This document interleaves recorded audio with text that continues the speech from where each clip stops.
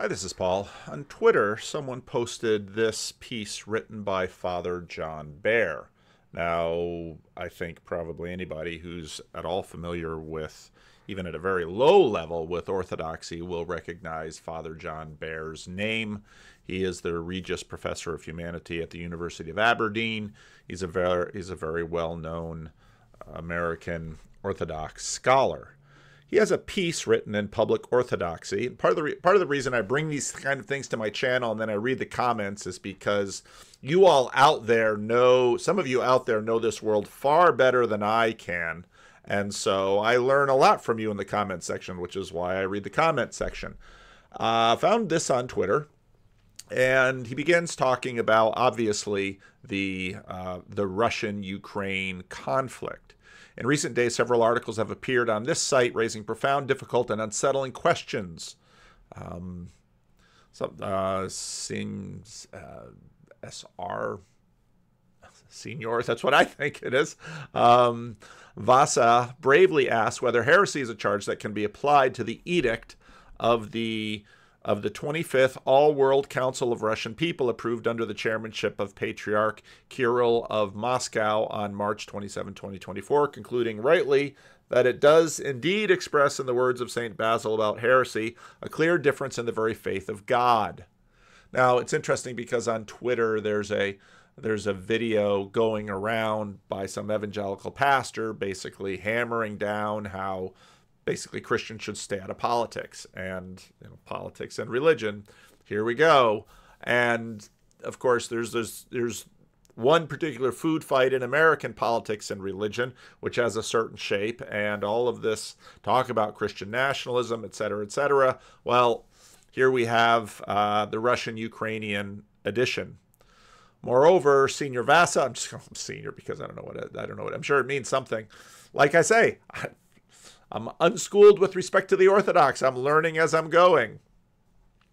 Pointed to the provision of the 15th canon of the Council of Constantinople in 861 that those who separate themselves from communion with their primate because of some heresy condemned by the holy councils or fathers, when he preaches heresy publicly and preaches it openly in the church, are not only subject to the penalties prescribed by the rules, but are also known to the honor befitting, but are also worthy of the honor befitting the Orthodox, for they condemn not bishops, but pseudo-bishops and pseudo-teachers, and did not by schism cut off the unity of the church, but attempted to preserve the church from schisms and divisions. In other words, schism is what the heretics do, and we preserve when we stay.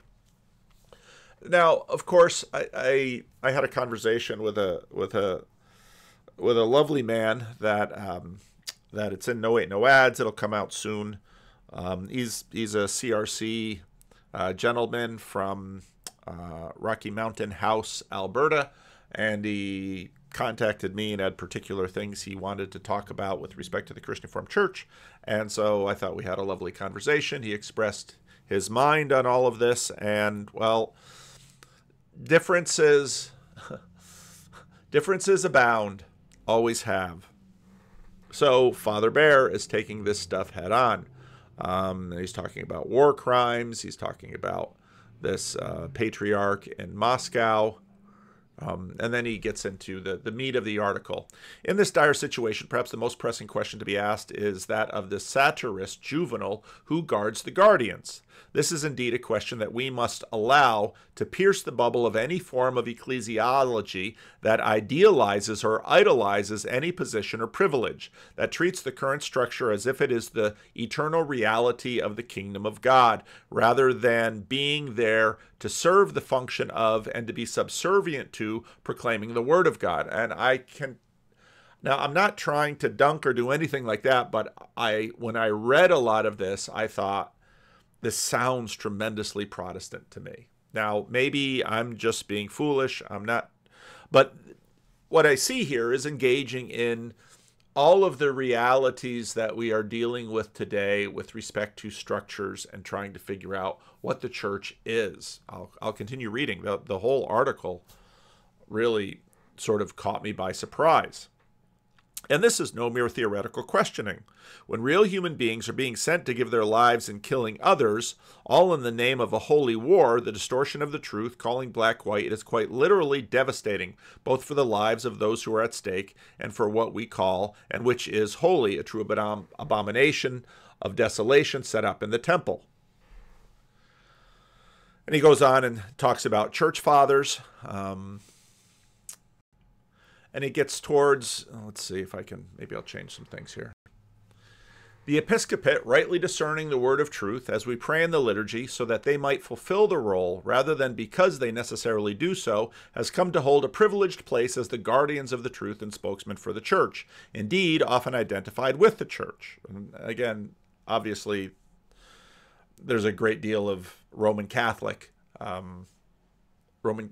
questions about this obviously arise in the Protestant Reformation with respect to the Roman Catholic Church. I'll say it that way. Indeed, often identified with the church. Where the bishop is, there is the church. I have frequently heard those words quoted to me, too often by bishops, and attributed to St. Ignatius of Antioch. But this is not what St. Ignatius said. He said rather, where the bishop is, let the people be present, just as where Jesus Christ is, there is the Catholic Universal Church. Smyrnans 8. It is, by any standards, a mistake to omit Jesus Christ and the people from the equation. Moreover, when St. Ignatius wrote this, the bishop was not in the position we think of the episcopate today. He was a bishop overseer of a particular household community, as the parish priest is today, not the overseer of a diocese. In due time, of course, as the number of particular communities in a geographic region increased, it was necessary to coordinate their activities first in a larger city and in even greater geographical areas. One of the leaders of these communities has entrusted with the task as the first among equals, never the first without equals, of calling together the other leaders of the community to ensure the peaceful and coordinated activity of the church in the area. As this activity grew during the 3rd century, councils began to be held, covering even larger regions and developing a body of canonical legislation to regulate the well-functioning of these structures. And then with the conversion of Constantine and then the empire, whatever in fact that meant, these structures grew on a scale never ever imagined before, opening up the possibility of ecumenical and, let us not forget, imperial councils and financial support from the state. All these structures developed for the well-being of the church. Now, it's important to recognize that Constantine and others within their culture, within their worldview, very much looked to the church not simply to bless. Now, when we think about the state, way down past the Protestant Reformation, past the foundation of democracy and the American experiment, we usually sort of imagine the sort of we the people that the beginning of the American Constitution says, we the people, in order to ensure a more perfect union. It's sort of, again, this vision of this body. Now, is that a political body? What kind of body is that? These developed for the well-being of the church, but it is such as we may remember that these are not the essay, the being of the church.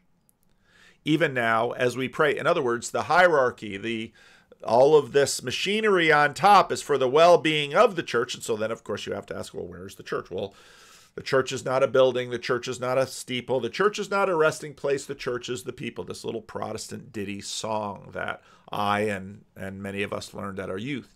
Even now, when we pray in the liturgy for the bishop, it is so that he may serve your holy churches in peace.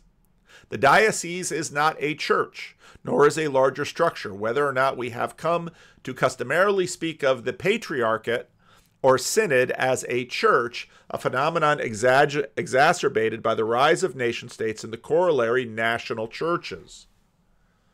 During the early 20th century, Orthodox Christians in exile, the proper state of Christian existence in this world, there's so much built into this. And of course, it makes me think of Christian Reformed church structure, how we try to balance these things, how we try to give expression to these things.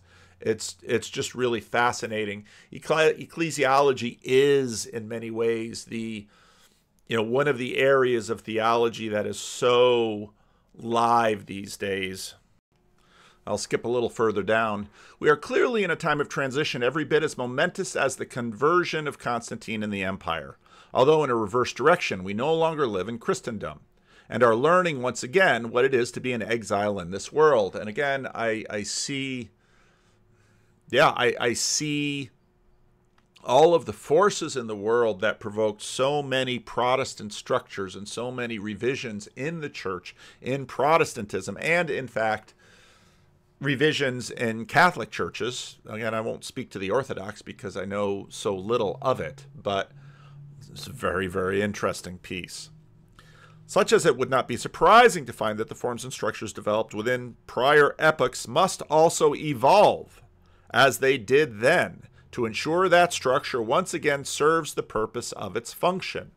And to do this, it is helpful to go back to the period before such structures were developed and then identified with the church, in the period of figures such as St. Ignatius and Irenaeus, and behind them the New Testament, where we find other ways of speaking about the church, not in terms of structure and offices, but as mother, bride, and body. She is our heavenly mother, the New Jerusalem, in whose womb we are born into life as we enter into the paschal mystery of Christ, becoming the body of Christ, and as instantiated in the local community, coming together as the body of Christ. In this world and for the life of the world, she is the bride, united as her body to her head, the one Lord Jesus.